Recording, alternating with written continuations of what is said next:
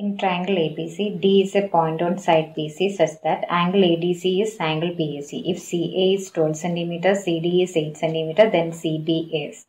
Here this is triangle ABC.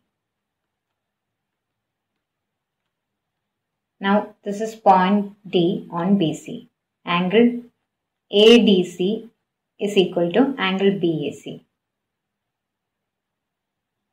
And here, if you take this smaller triangle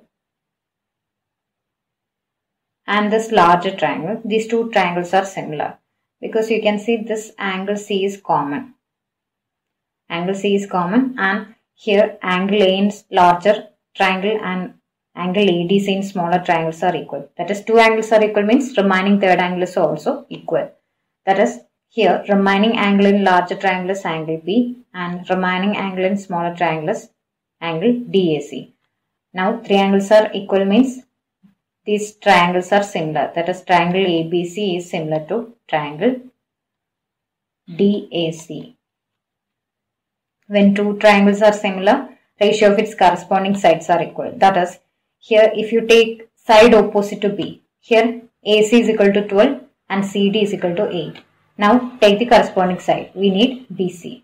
That is, here side opposite to B is equal to 12, which is in larger triangle. Now angle equal to angle B is equal to this angle. Now take the opposite side, which is 8, which is equal to, here we need BC. BC is in larger triangle. Now BC is opposite to angle A. Now angle equal to angle A in smaller triangle is this one. Take the opposite side, which is 12. Now 4 goes 2 times in 12, 4 goes 3 times in 12. 2 goes 6 times in 12. 6 into 3 is 18. So BC here is equal to 18. Option 1 is your answer.